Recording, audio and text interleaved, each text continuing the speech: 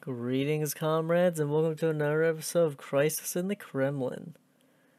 Quickly, I'm going to either extract resources like we are, or I was going to take some money away from research. And we have a little bit of a surplus, so we'll go ahead and give civil aid and see what events we have next.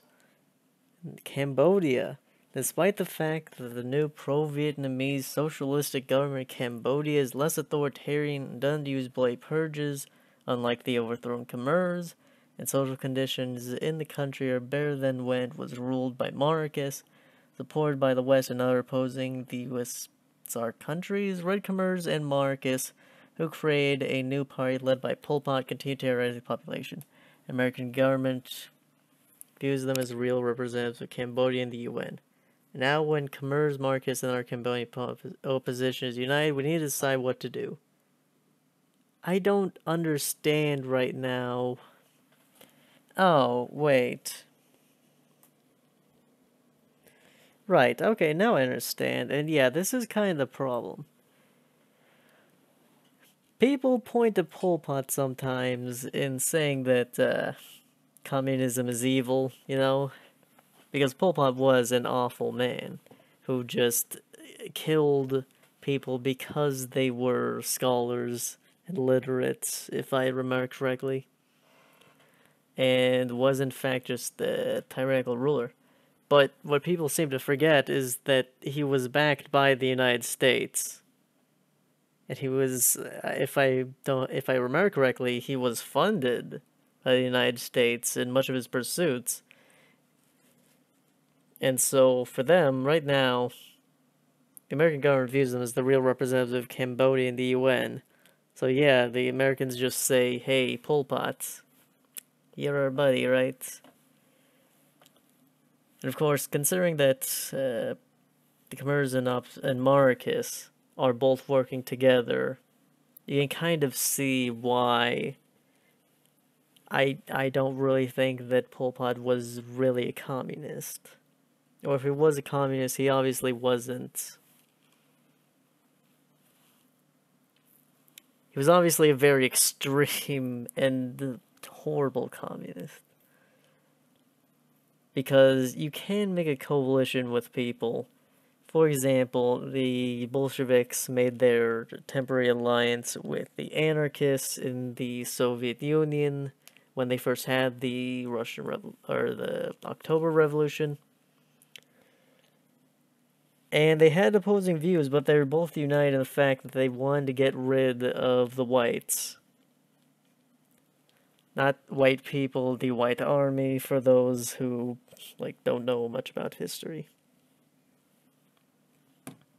And so you can have some things with opposition. Of course, in the end, the anarchists show themselves to be awful in being able to hold the front line. And they got invaded, and at that point, the Bolsheviks just kind of invaded them and took things over and collectivized everything. Because they're doing a shitty job, and it's like, why would you even have them exist if you can't rely on them? But, when it's to the point where you're united with the people that want to bring about a monarchy, then I think you kinda not really read. Anyway, let's see, what can we do here? We can negotiate with the most rational Khmers. We can let the Vietnamese decide. We can't give up socialistic positions, and we can't ignore it.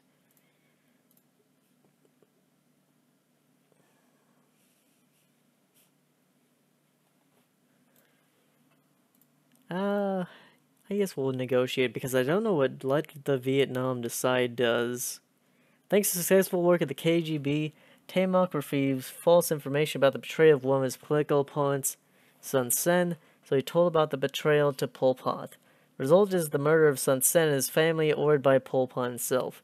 Immediately, the government of Cambodia declared the amnesty in exchange for giving up rebels' positions.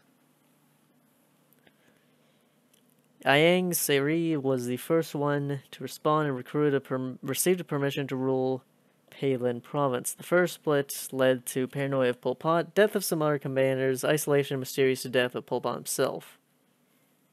Opposition is crushed and Cambodia is ours. So I don't even understand what just happened. We were supposed to negotiate, but apparently we just went to KGB and we sent false information to somebody who was, I guess,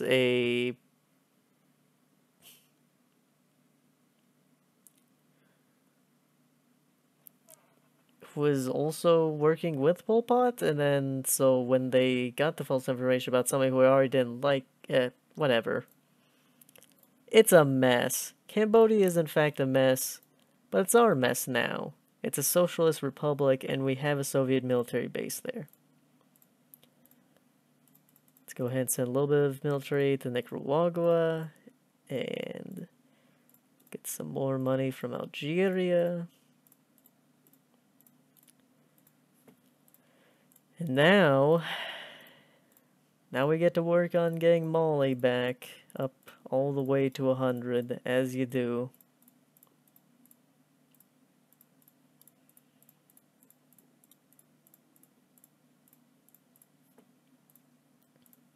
So now we have a negative 80, which is quite a bit of money, but we can get that back with some resource extraction, and then assuming we can't do much, yep, we'll just take a bit of money away from medical technology, because medicine is doing fine right now. Speaking of which, how are various things in the Soviet Union doing? Right-wing loyalty is very low, left-wing loyalty is at the highest, opposition is nothing, power KGB almost as high as it could be, freedom is down, mind liberalization is down, ability education is way up, luxury is a little bit, which is good, everything else is pretty high, though,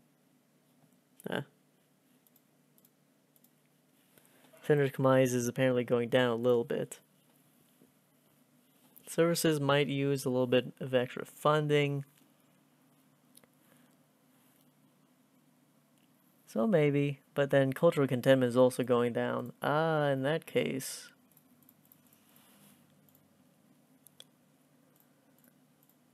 I think we might want some more funding over there. And we'll go ahead and take money away from Army and AM technology, just give a little buff to cultural enlightenment. And we'll put more money back into research soon enough. Also, we should get something over here with our technology, since we do have 1,000 points. We can improve agriculture, we can improve the atom, automation. You know what I think we're going to do? First of all, support left terrorism. And then we're going to, I think, just save up, because we want 3,000 science points in order to get OGAS.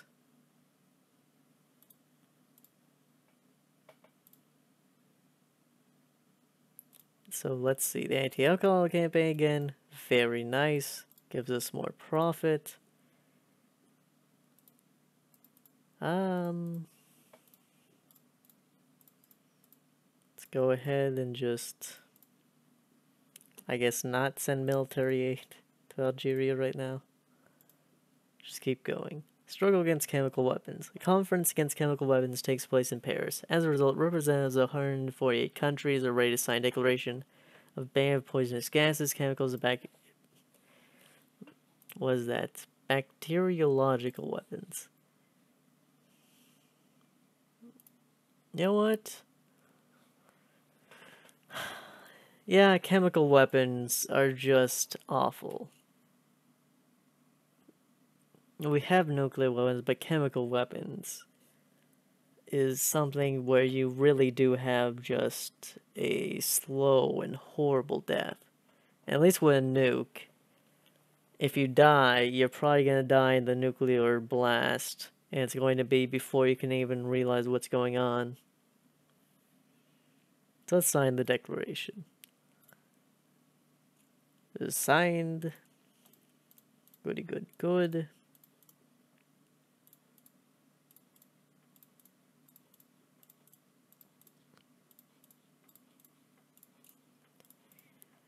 So we have more money, and now we have more money. We can support more countries like Mauritania.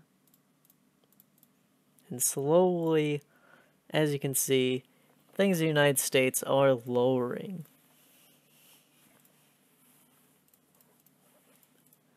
And what we're going to want to do is have a lot of money available and have a lot of troops available, because when the United States gets low enough, we're going to want to mass support countries in order to become red. And if we can't afford to handle them all with military aid, if we just have them on our side for like, let's say, better portion of a year, and then we just keep converting back whatever dissidents we have, the United States should fall.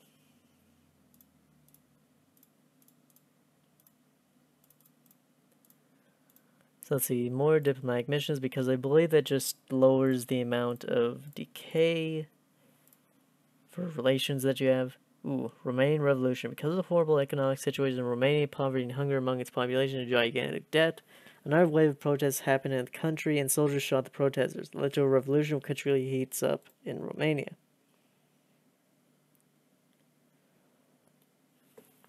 Who is Caucascu?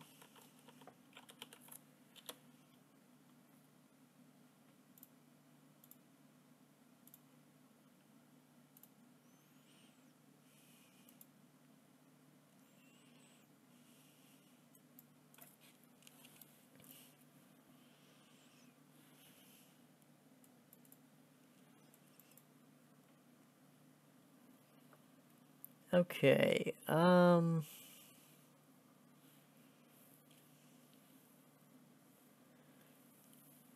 looking at it, he was apparently very Stalinist, and I don't really like the term Stalinist, to be honest, because hardcore Marxist-Leninist is probably what it should be.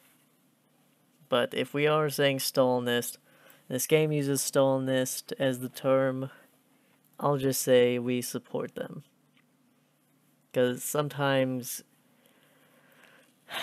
freedom, I don't know if I talked about this before, political freedom is great, but the right to really vote and all that, and strike and represent yourself on a national scale, is meaningless if you're starving and if you don't have a job. And I don't know what the case is right here, because poverty and hunger among its population, like, socialist countries usually have almost no unemployment because everybody is put to work who can work. But, I don't know, it's kind of the question of freedom or security. And I definitely do think that, like, if you have the hierarchy of needs for Maslow, I suppose, then there's the very bottom tier needs of what you absolutely need to have, of shelter and food, security and all that. I think security might be the second tier, or at least part of the second tier. It's like, you need those things. You absolutely need them. Now, if you're trading away your freedom and you're not getting security, then is when you should be worried. Like, for example, right now in the United States, we have a problem where political rights are being taken away by the government with wiretapping and all that, but it hasn't really shown that it actually helps with dealing with terrorism. Like, we don't really know how many terrorist activities have been stopped by it. And even if it has, then I don't know how worth it is. But let's look. Restoring relations. Relations between Egypt and USSR were severed. The country has a new government which enforces a balanced foreign policy. A group of diplomats suggest to lure this most influential North African country to our side with economical preferences. All you say. Approve of the plan. We have an economy to spare. At the last meeting of the ministers of foreign affairs of USSR and Egypt, a new treaty was signed. New nuclear power plant will be built in Alexandria and Cairo, and Soviet fleet will enter Alexandria once again. Imports of Soviet products in Egypt are awaited. Apparently that does a serious take away from our economy. But we have Egypt. And we have what looks to be a very loyal, or not at all loyal. What? I thought bright red over here means that you're very loyal. Maybe it's the other way around? Dark red is good? I kind of forget how it was at the start of the game.